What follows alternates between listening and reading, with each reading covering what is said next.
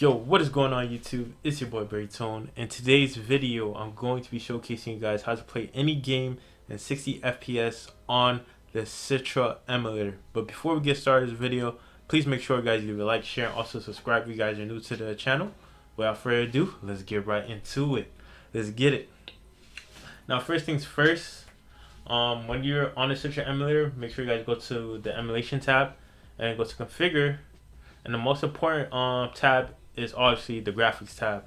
Now, on the graphics tab, to basically try to make the emulator push for 60 FPS on any given game, is most importantly is that everything that's in the graphics tab is at the lowest resolution as possible. Like either anything got to be on default or the lowest possible setting it possibly can be in. So like say for example, the layout default, obviously everything is off. Everything's set to none. This is none.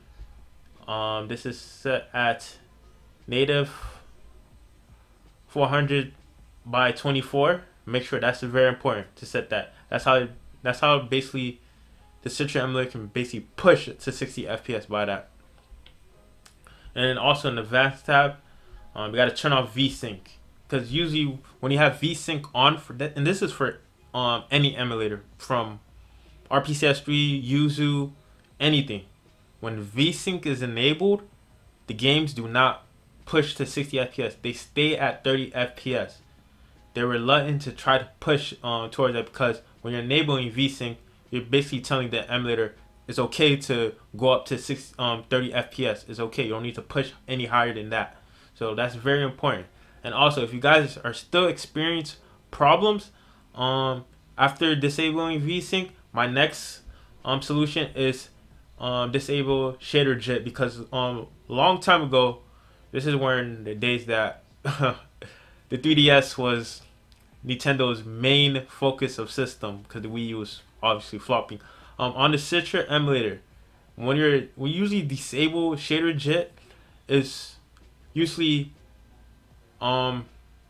get a better FPS. Like it doesn't push to 30, it goes past 30. But I don't know if shader JIT used to work how it used to work, because I know a long time ago when you disable it, games are much more easier to push towards 60 FPS. But that's only do that if games are still not pushing past 30 FPS. So that's my suggestion with that. So yeah, that's basically about it. That's how you basically try to get any games on the Citra emulator at 60 FPS.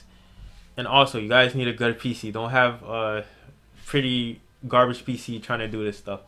But I'm pretty sure most people have good PCs nowadays. It's 2021. So yeah, if you guys enjoyed this video, feel free to like, share, and also subscribe if you guys are new to the channel. And yeah guys, this is your boy Berrytone. See you guys in the next video. Peace out.